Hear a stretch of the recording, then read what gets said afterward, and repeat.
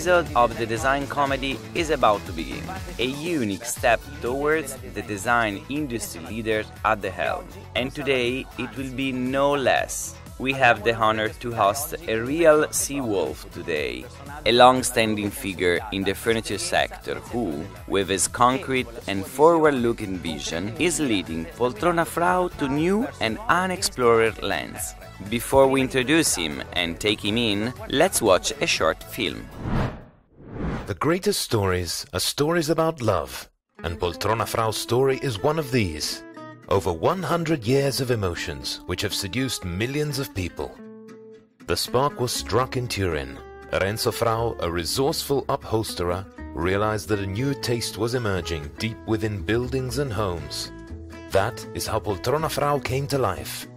Its original armchairs in prized leather immediately captivated the public, charmed by the fitting interplay between modernity, brand and communication. Poltrona Frau creates voluptuous icons, imitated by many, desired by all. The upper classes and Italian nobility choose them as a mark of prestige. Renzo dies soon after, and it is his wife who carries his dream forth. His vision remains and inspires Savina in the creation of ageless masterpieces, leading Poltrona Frau above and beyond. With the war, everything grinds to a halt. The economic boom brings a running start, and this time unstoppable momentum. The company is purchased and moved to the Marche region, enhancing the values of its origins. It is the period of Franco Moschini's leadership, new collaborations and timeless success. The world pursues change, and Poltrona Frau opens itself up to a revolution, embracing a modern design yet imbued with its own history. The renewal culminates with the birth of the Interiors in Motion and Contract divisions. Now Poltrona Frau's style also dresses offices and meeting places, and the world of travel. A fateful encounter leads into the new millennium, and the company becomes a group, acquiring industry-leading brands.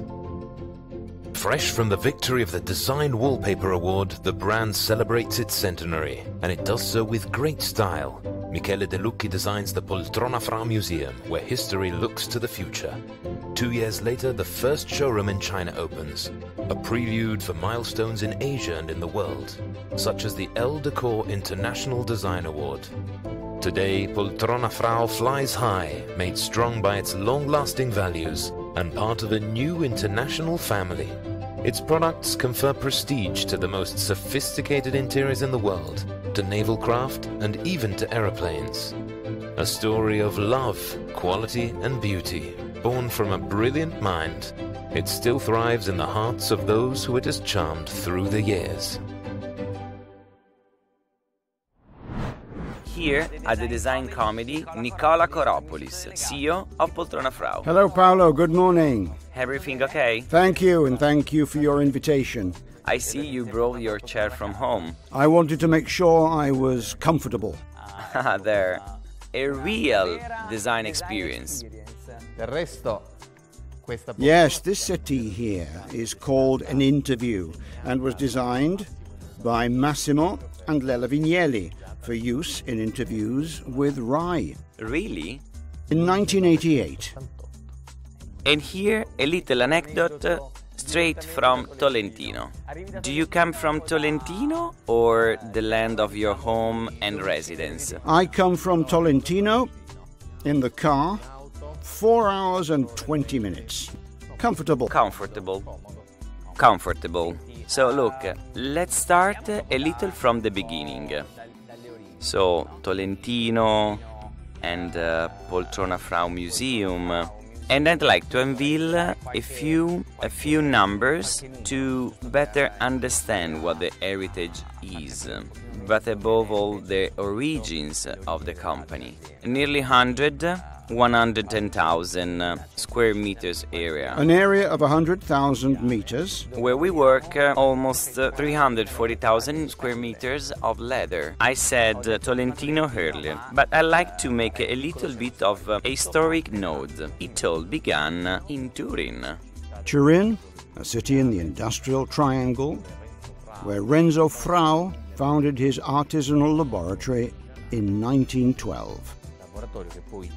which then grew to become a business in 1962. Then 50 years after its foundation was transferred to Tolentino. Transfer because the company is acquired by the Nazareno Gabrielli, a historical company of the Italian leather shop in Tolentino, and led by Franco Moschini, with the aim, at that very far-sighted moment, of applying the leather processing techniques that had developed in the Chianti Valley since the Middle Ages, and which were applied to the leather and footwear world, including in the field of furniture. And I'd say that was a bet won. First point, and so staying a little bit in the DNA of Poltrona Frau, and so the leather processing.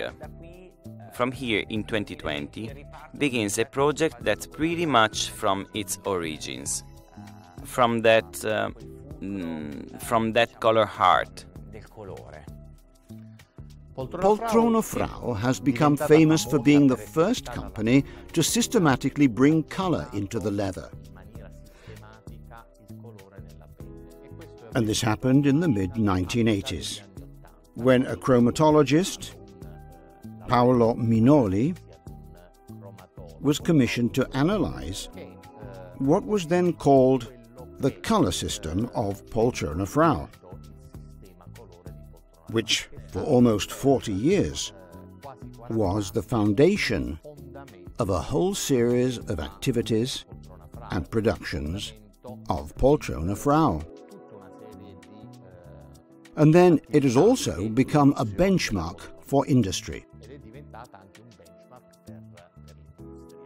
From color system, then, we go to ColorSphere. Yes, it's a changed concept, and it is something related to the fact that color also has its own history. Color lives in time and with time, so it changes its nature and perception. I have to say that in a liquid world, like the one in which we live in the 19th century, very scientific systemization which had been brought by Paolo Minoli, it was unadaptable to the desire to unite, mix, combine colors, finishes, and materials. And so the basic idea of ColorSphere is to create spheres, black worlds, that can easily mix with each other and in turn combine in a very liquid way with the tissues that we've introduced over the years, with the leathers that have been standing alongside the Poltrona Frau color system over more than 30 years, with new materials like marble and leather that have come in overwhelmingly in our collections over the last few years. So, there is a change in the color selection policy from color system to ColorSphere. I'd like to say that we've gone from color science to color consciousness. Color lives in a way that's much more diverse, much more multiform, and much more adaptable, like everything that's going on in our day. And in this color remapping for the Poltrona Frau leather, were you also inspired by the three divisions that you mentioned earlier, namely the residential, contract, and interiors in motion? Interiors in motion, absolutely, yes. We started from the consideration of color at 360 degrees. From the use of leather, not only in the home-oriented furniture, but also in the world of work, in the world of hospitality, in the world of theatres, which are at the heart of our division contract, but also in the world of travel. And we were helped by an expert in this field anyway. We referred to the consultancy of Giulio Ridolfo, who is a very famous character, especially for working with major companies in the process of creating and mapping the chromatic universes of these same companies. The result is 7 color families. The result is 7 families, 14 groups for a total of 73 colors. We also got a reduction in the original color number of the color system because we went from the 96 colors we had in our collection to the 73 that we now have. This, however, maintains the 26 colors that represent 80% of our sales. Well, the continuum. As in fashion, there is the continuum, you have your palette. The hardcore, the one that we can then build the rest of the world the color of Poltrona Frau. I think we have a little video to see from ColorSphere. Let's see it.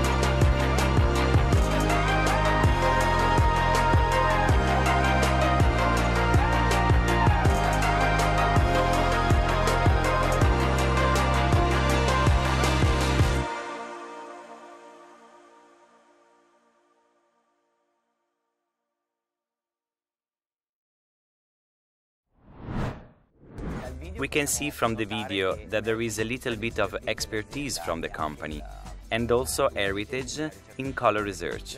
Is the application of ColorSphere also reflected in the processes? As it technically affect them? Let's say that the current color system that will leave the place of ColorSphere is already something different from the color system of 1986. Tanning techniques have evolved, technology has made it possible to apply all kinds of color in the leather. And then, of course, the tanning has become much more sustainable with respect to the past. And the result, however, is a unique color experience with ColorSphere. I'm going to hook up with this concept of uniqueness. I would therefore like to take this opportunity to introduce another subject. Unique. For me, a symbol from the chair. Before we talk about intervista chair, but now I'm not referring to the chair we are sitting on. I quote Vanity Fair. This product celebrates 90 years this year. Well, 90 years have passed since the design of Renzo Frau's workshop, which had already died in 1926. And that came out with the model 904, a model that reflects the spirit of the time. You should only just think of Mickey Mouse's chair, which had similar forms to the 904 model. The 904 model became Vanity Fair in 1984, when, in a return operation of the Poltrona Frau historical catalogue, it was decided to take the original model and make it much more sexualized and feminine. I love to say that in accordance with the spirit of the 1980s, the product was cotton.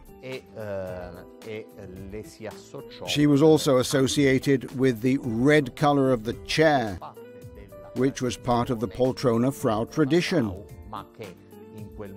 But at that time, it was not in the codes of communication in the furnishing world. So we have an icon that has actually been transformed over time. To celebrate the 90th anniversary of the Vanity Fair, we decided, with the commendable contribution of Roberto Lazzeroni, to return to the original model and to try to adapt it to the current anthropometry and ergonomics.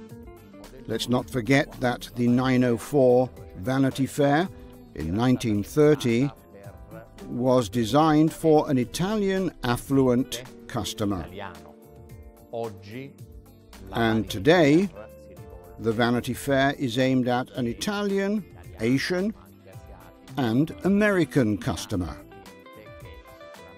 A customer who certainly has a more global flavor, but has also changed in his physiognomy.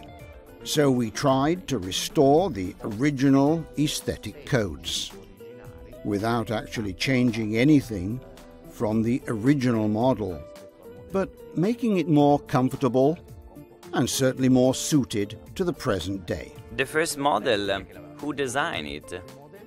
The first model was a design by Renzo Frau's workshop, and therefore an unsigned model that we attributed to Renzo Frau's archive. Alright, since I see you are so prepared, and you've shown us a little bit at 360 degrees, from the beginning of what is 90 years of Vanity Fair, now is the time for the game. As we other guests who have been seated in that chair, there is always a play moment at the design comedy. I want to test one more time your knowledge of Vanity Fair. So take this beautiful box. Now there is a bunch of icons of design world in there, including the Vanity Fair. Let's see if your sensitivity and touch allow you to get it out in the first place. Unmistakable. Unmistakable. Unmistakable. There she is in all her splendor. So what's changed compared to this one? What action will Lazzeroni take? L'intervento l'ho già fatto. Well, the surgery, he had done it before. He made it larger, 12 centimeters larger. He spilled his armrests. He tilted the back more so that he had a better comfort position, especially when you look at something or convert it. It's a whole series of details, of spikes and finishes. Sulle finiture. In ogni caso, I materiali rimangono. In any case, the materials remain the same. The product remains entirely made from natural materials. From jute straps, lines, steel biconal springs, and actually completely sustainable. Alright, I'm going to move this one over and put it right next to me, keeping me company. But I'm always on the issue of re-edition, if I'm not mistaken. To continue our games, we have another protagonist of this year, which is the Kyoto. I'm very glad that you have this guy from the Jinx. This wonderful table, designed by Gianfranco Frattini for Bottega Ghianda in 1974.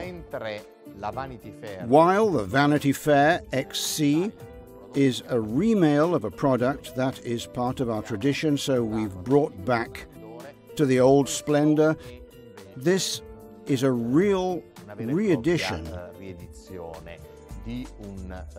of an iconic model of design whose rights were to another company, but which, thanks to the cooperation we've been working with the Frattini heirs for a few years, led us first to the re-edition of the tree.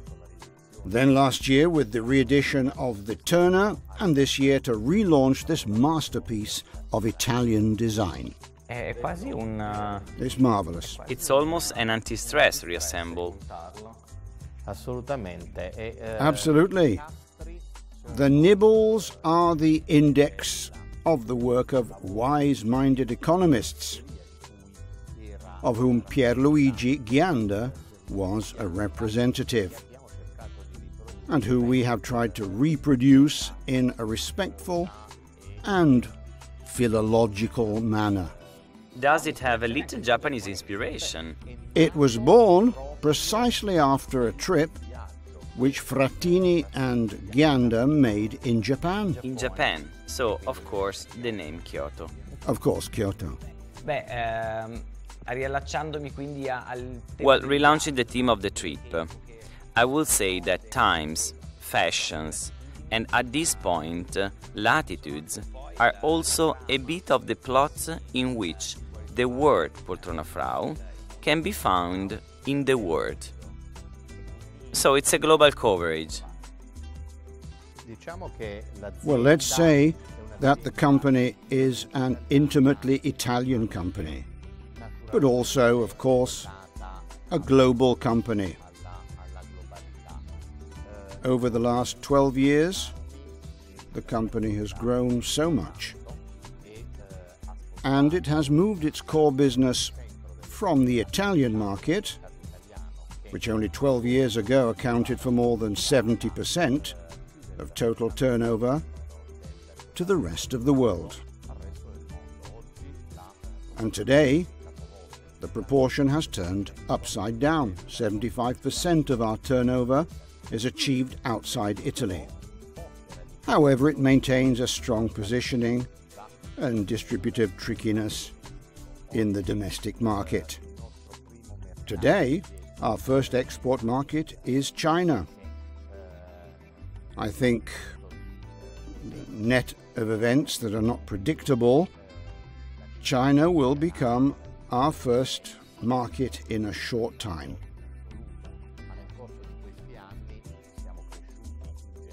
But over the course of these years, we've grown generally in all Asian countries, but also in the American continent, particularly in North America, where we're fortunate to be part of an American group, to be able to read the market from the perspective of an American. So, to read what happens not from the perspective of the export company in the United States, but rather from a much more organic logic. What kind of numbers do we count on at the retail level? We certainly started a process of retraining in our distribution. We have a little less than 500 stores in the world. In recent years, we've been focusing on the creation of single brand outlets, which we run directly or run by partners. And if this was not possible, we have been aiming at the creation of branded space within large areas. I have to say today that out of the 500 stores that we have in the world, 60% still have strong brand characterization.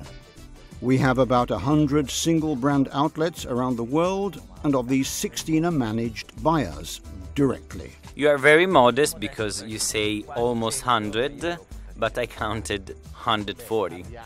Yes, well, I didn't really include the outlets that have smaller areas. Ah, okay.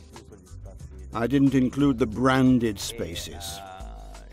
For those who are watching us, especially from Japan, they are happy to know that recently in Osaka you opened a new flagship or monobrand. It is an open monobrand in the Yodoyabashi neighborhood in Osaka, which follows the flagship, which was opened in Oyama in Tokyo in 2018.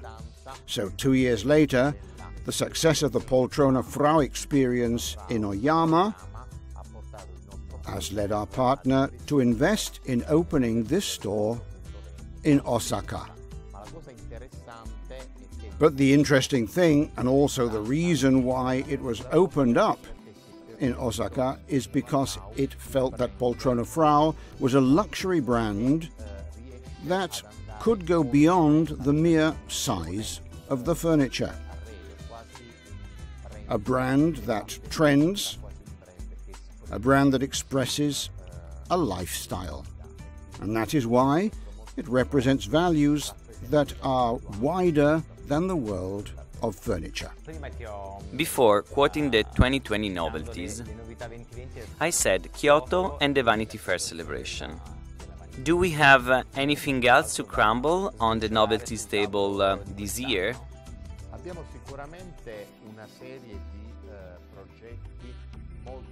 We certainly have a number of very interesting projects. First of all, working with a new study,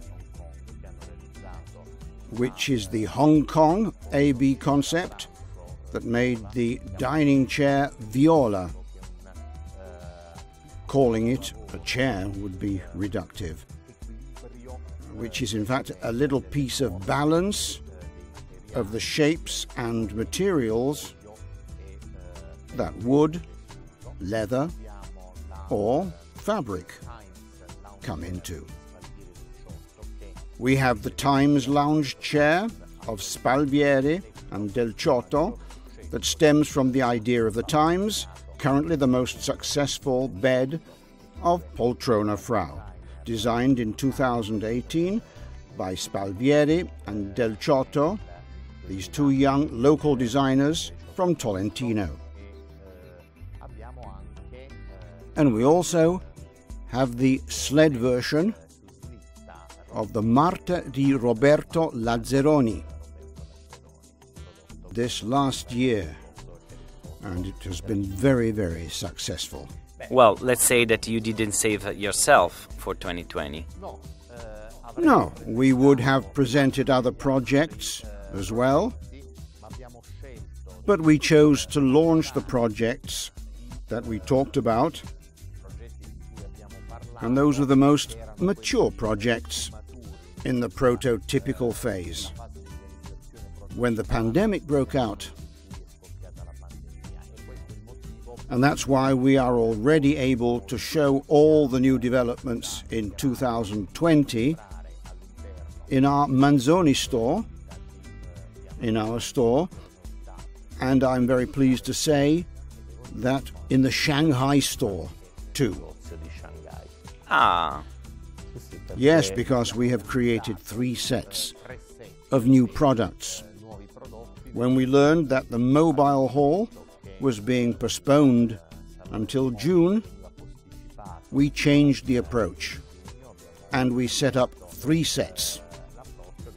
1 for Milan, 1 for Shanghai, and 1 for New York, of all the new developments. Well, I'd say we didn't save ourselves then. No, we chose to continue the projects that were in the pipeline before the outbreak of the pandemic in a very interesting theme, which is future heritage, which clearly summarizes, with this elegant oxymoron, the ability of Poltrona Frau to draw inspiration from its roots, to present them in the present, to project them into the future. Wonderful. Thanks to your speech, we've been able to enter into the intimate and also into the history of Poltrona Frau. We started out from the theme of color system, which today has changed, evolved, and become ColorSphere. And we've touched Vanity's re-edition a little bit, rather than the Kyoto table, to this collection, the Future Heritage Project, which obviously retains all that incredible beauty of a timeless classic produced by Poltrona Frau. So all I can do is thank you, and I hope you had a good time. I had great fun, and I should be the one to thank you and your great participation in the design comedy. Perfect. Thank you very much, Nicola. Thanks very much. Thanks.